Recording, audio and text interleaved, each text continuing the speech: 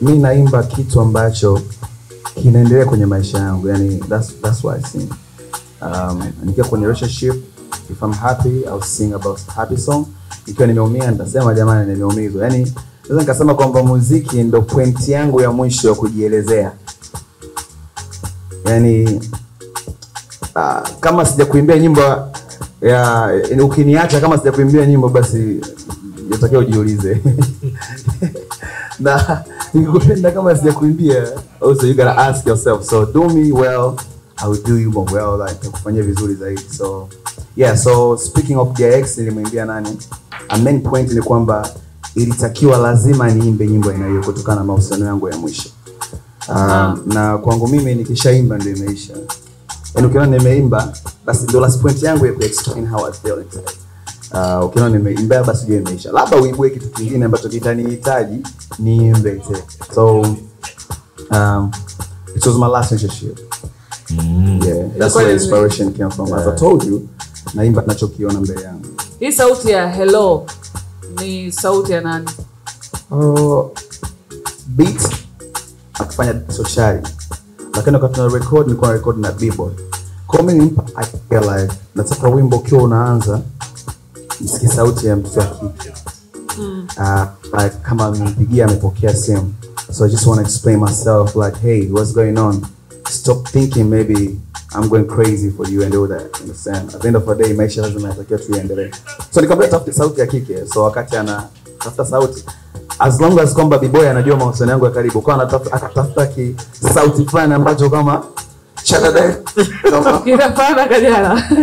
Pale kuna line moja watu tunabishana na Mina. Ni kwamba unasema sasa hivi uko busy na fedha ama uko busy na fedha? Fedha. Kwa unazungumzia hela. Fedha. Let's talk about money. Let's talk about money. Ukisikia kuna sauti sika let's talk about money. Afona cheka tukona umemu. Mimi unatonyesha vya nguoni. Hali gani uko moyoni sema. Aseme na hali gani? Okay. Unajua najaribu kukimbia hii conversation lakini nashindwa kutokana na demand ya comment ambazo nimeziona wakati tumeenda break.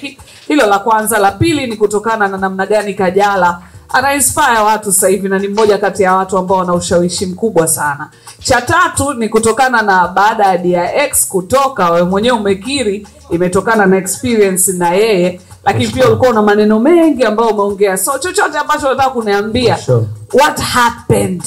Mimi naomba nipitishe kwa njia zozote ambazo unaona wewe ni positive, ni nzuri, nielezee hiyo situation ya wewe na Kajala. Well, kwanza kama nilivyokujibu mwanzo kwamba what if nitakachokijibu kiwa kina mambarasi mwanamke na pia ni mwanamke mwenzie, that's gonna be good for you. Nilikuwa namaanisha kwamba kama iko hivyo kausha. Kama okay, get back to the point. Nilikuwa namaanisha kwamba sikuwa na sababu yoyote ya mimi kuanza kuelezea kwamba si ilikuwa hivi, kawaje, kawa hivi. Kwa sababu unapozungumzia kitu so watakuelewa, watakuwa upande wako, lakini kuna watu watakuwa against you. Nilikuwa na sababu nyingi sana za kuelezea ilivyotokea mwanzo na mpaka sasa hivi, kwa sababu unapofanya maybe tufanye show, ndio afu ukawa unaelezea au ukifanya interview ukamwelezea mtu kama hii ambayo unazungumza hapa sasa hivi on air, ndio tuko live on YouTube hapa sasa hivi. Yes. Kwa mtu akija kimgoogle Kajala labda kwa sababu zingine tu, hii interview yangu ita show up, ita pop up. Na pia watu wataandika kabisa okay, like Kajala's ex or whatever, si ndio? Kwa watu watasikiliza yale nitakayoongea. Kwa hiyo yakiwa ni ya kumchafua mtu, yule mtu anatoka na kitu tu kwamba huyu demo hafai kweli rafiki yangu, au jamaa hafai kweli. Hayo ndio madhara ya kumzungumzia mtu on TV. Kwa sababu nikupa mfano mdogo. Leo wakati niko US nikutana na rafiki yangu, mshikaji mmoja tukao tunaongea kati ya watu ambao maybe unamfahamu lakini sitaki kutaja jina kwa sasa hivi. So tumezungumza kabisa ite management yake, tumekaa tunapiga story.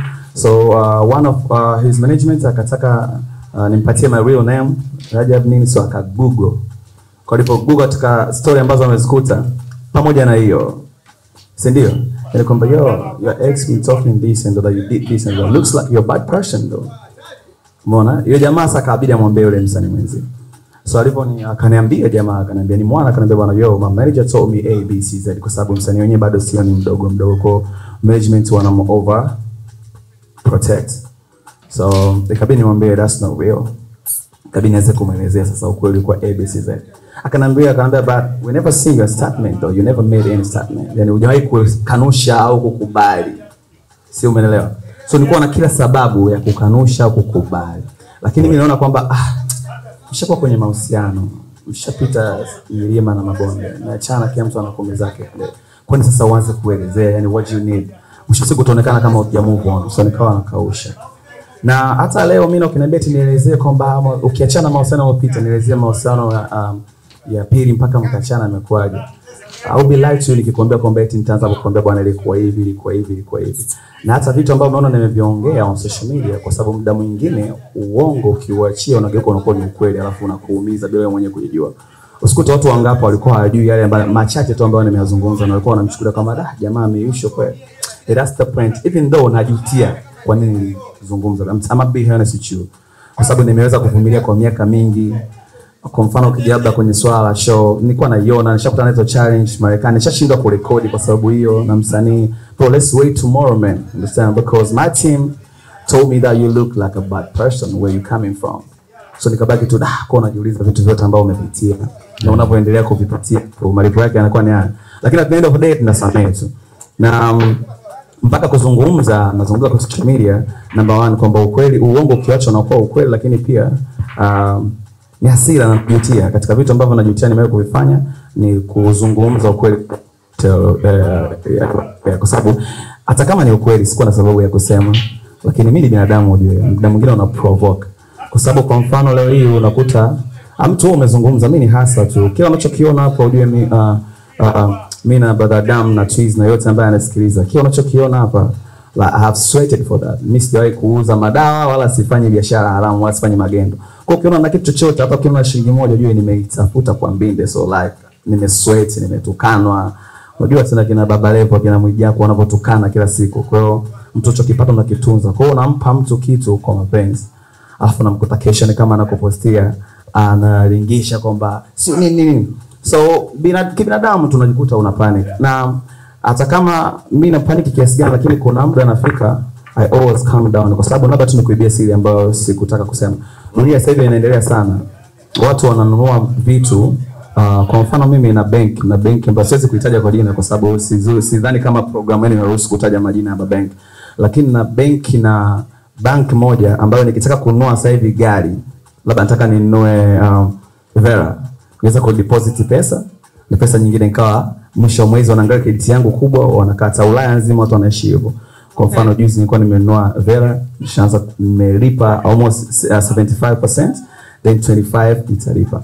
Hasa kwa taarifa kama ujue ile gari ambayo anaipost anasema gari hata nilikuwa sijamaliza benki kulipa na nimelipa juzi tu. Yaani licha ya matusi yote lakini juzi mimi nimeenda kulipa milioni 20 kwa ajili ya gari.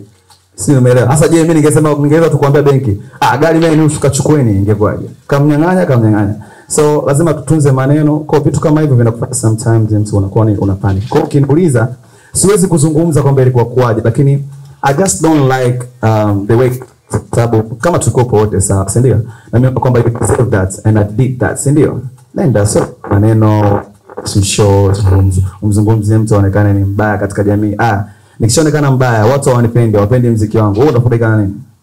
Hata ambacho unafaidika nacho. Ufaidiki chochote kwa sababu that's bad. Hasa kwa mfano mimi kama nimeshindwa kurecord ina maana ninge give up au nafasi ngapi zimenipita au watu wamenichukuliaje in public kwenye jamii. Kwa sababu it's like every day. Na mimi sikufichi.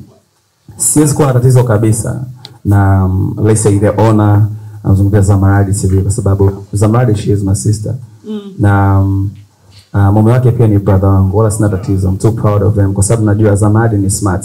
And ingekuwa ile TV ni ya mtu mwingine afa amemuita Zamaradi ampe kipindi azungumze kuhusu maisha yake binafsi Zamaradi asingekubali. Okay.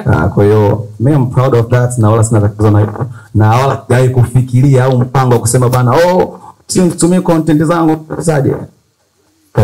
Tajeni mpaka mtakavyochoka lakini tambua mimi binadamu, sometimes I get hurt kwa sababu huwezi kuniambia kwamba mimi nilifanya tu vibaya tu. Na kama nilifanya vibaya mara ya kwanza, mbona mara pili ulirudi? Na ulirudi kufanya nini? Kwa hiyo ulikuja na plan au? Ulikuja kufanya nini sasa? Kama mimi ni mtu mbaya. So muda mwingine lazima mtu useme aweze kujiuliza, kumbe kwa sababu ningekuwa ni mtu mbaya, wewe jiulize tu hata ukimwambia sister umsimamishe hapo, mwambie bana aseme kwamba mwanamke ambaye wewe unajivunia kwa chako kashakupa kitu mpaka sasa hivi unacho. Inawezekana ikawa ni mjadala, si ndio? So for me nili appreciate kwamba that is what it is, I'm proud myself. Hivyo kuongea ilikuwa ni hasira, but nilitake kwamba okay, hamna mtu ambaye mess up, I went back to high, let's do this, si ndio? To a lot, hamna kitu kipya, let's do this, si ndio? Tuko pamoja kwamba namthamini kama mwanamke, this is for you, this is for me, tunaenda na maisha endelea.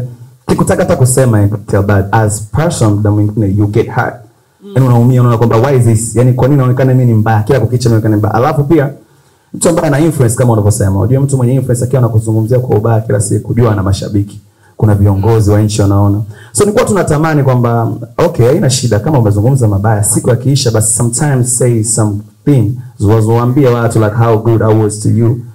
Chukua hata video basi nitaubeba weka kwenye show kwamba we had a good time in Zanzibar, tumeshoot hii, inashindikana kitu gani? Si ndio?